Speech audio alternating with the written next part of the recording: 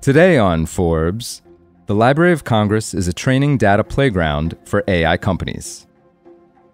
Black and white portraits of Rosa Parks, letters penned by Thomas Jefferson, and the giant Bible of Mainz, a 15th century manuscript known to be one of the last handwritten Bibles in Europe. These are among the 180 million items, including books, manuscripts, maps, and audio recordings, housed within the Library of Congress. Every year, hundreds of thousands of visitors walk through the library's high-ceilinged, pillared halls, passing beneath Renaissance-style domes embellished with murals and mosaics. But of late, the more than 200-year-old library has attracted a new type of patron: AI companies that are eager to access the library's digital archives and the 185 petabytes of data stored within it, to develop and train their most advanced AI models. For reference, 1 petabyte is equal to 1,000 terabytes, or 1 million gigabytes. Judith Conklin, Chief Information Officer at the Library of Congress, told Forbes, quote, "We know that we have a large amount of digital material that large language model companies are very interested in. It's extraordinarily popular." The upsurge in interest in the library's data is also reflected in the numbers. The Congress.gov website, which is managed by the Library of Congress and hosts data about bills, statutes, and laws, gets anywhere between 20 million to 40 million monthly hits on its API, an interface that allows programmers to download the library's data in a machine-readable format.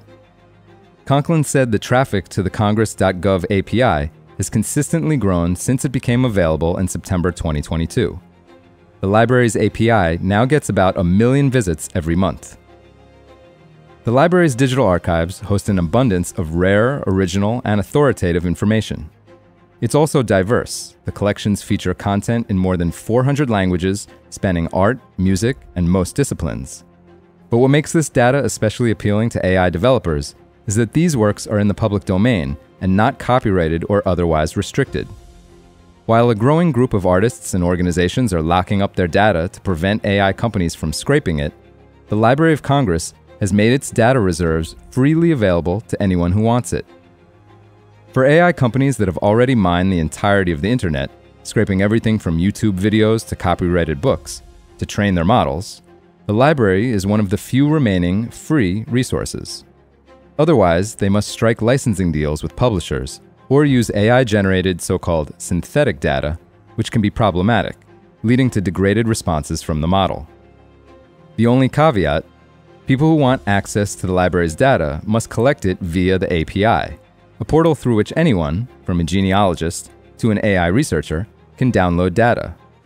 But they are prohibited from scraping content directly from the site, a common practice among AI companies, and one that Conklin said has become a real, quote, hurdle for the library because it slows public access to its archives. She said, quote, "There are others who want our data to train their own models, but they want it fast, so they just scrape our websites. If they're hurting the performance of our websites, we have to manually slow them down." The hunt for data is just one part of the story. Companies like OpenAI, Amazon, and Microsoft are also courting the world's largest library as a customer.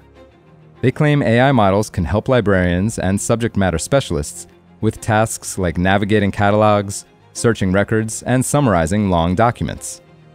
This is certainly possible, but there are some rough edges that need to be ironed out first.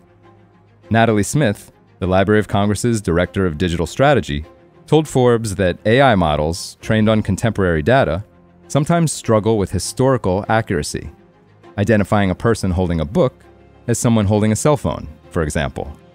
She said, quote, "There is an overwhelming bias towards today's times, and so they often apply modern concepts to historical documents." For full coverage, check out Rashi Srivastava's piece on Forbes.com. This is Kieran Meadows from Forbes. Thanks for tuning in.